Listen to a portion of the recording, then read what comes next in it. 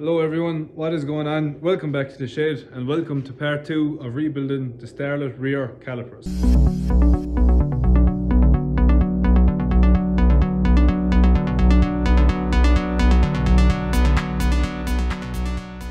So in today's video, I'm hoping that we get these calipers completely finished, completely rebuilt and done. I've been here already, I have the calipers fully sandblasted. I have them all primed. These are cured now, so they're dry to the touch. Everything came out pretty nice. I have them all ready there. I have the black paint ready to go. So my goal for this evening is to lay down the black base coat on it. I still have the matte clear coat that I have used on the interior. So what I'm planning on doing is putting black down on it, letting it cure with the help of this area heater. And then getting some clear coat on it, letting that cure, and potentially getting all the seals and stuff in place and getting these calipers rebuilt, which would be very nice. It would be a very nice day to get done. Yeah, I won't stick around. I've got a load of work to do, so let's just jump straight into it.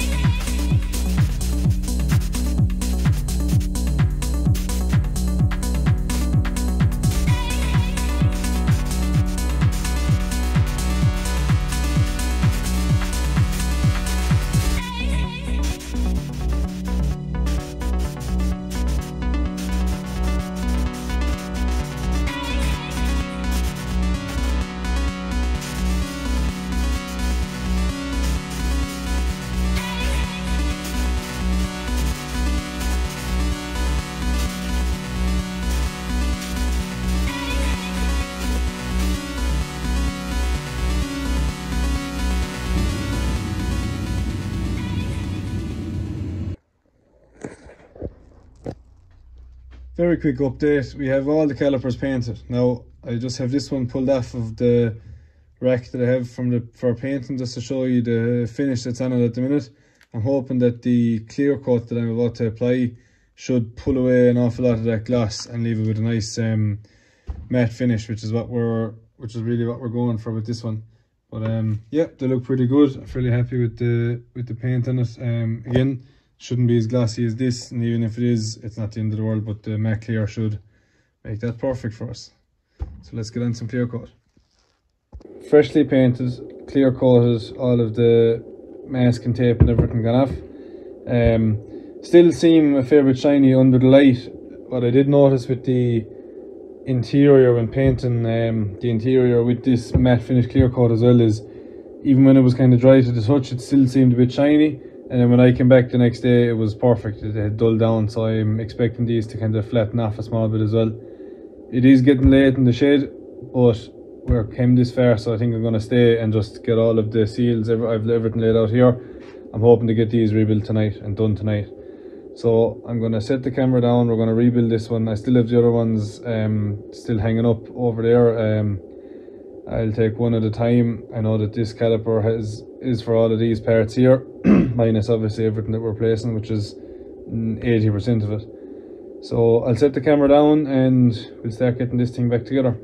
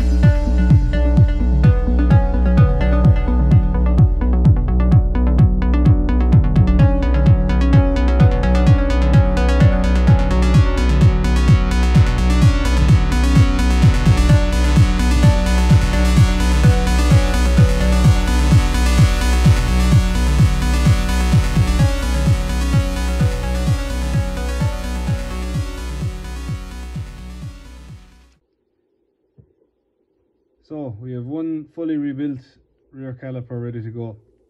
So what I'm going to do is use a bit of YouTube magic to rebuild this one. 3, 2, 1. Done. Caliper is rebuilt. Piston is fitted, all the new seals and the sliders. Handbrake assembly is fitted. The only thing that I don't have fitted is the little bracket for the handbrake cable themselves because I've misplaced the bolts for them. But I'm still very, very happy with that. So now that they're finished, I'm going to leave them there overnight. I'm going to let the paint fully harden, and then we'll get these on the car. And then that's kind of the brake assembly then fairly much done. Really, really happy with how they turned out. When you can even see the clear coat kind of starting to cure already. And it's coming out exactly how I wanted it. So yeah, really happy. The rebuild itself was actually relatively easy. The most awkward part was really just getting the what's it called, the little spring and odd kind of a stopper, I suppose, to sit down in behind the piston, and then get the little circlip in there. But other than that, it was relatively easy. I found that putting on one side of these rubber boots first and getting the slide pin in and then pushed kind of out towards the top was easier than trying to slide it up through and get it to seat into both of them. So I did that with this one. It was much easier. Yeah, fairly happy with that. Everything went kind of according to plan for once, which is good, because usually something goes wrong, but nothing really went wrong. Set myself a big goal of getting everything blasted, painted and rebuilt in one night. It literally took me the entire day to get this done, so anyone thinking of doing this, put a day aside for it. It does take a while, but yeah, that's the brake assembly fairly much done now on the car. These can go back on, everything can get fitted up, and we're another step closer. So I'm going to leave the video there. Thanks a million for watching. Thanks for watching part 1 and part 2 if you've came this far. Yeah, we'll catch you in the next one where we get even more jobs done to this Starlet. So we'll see you later.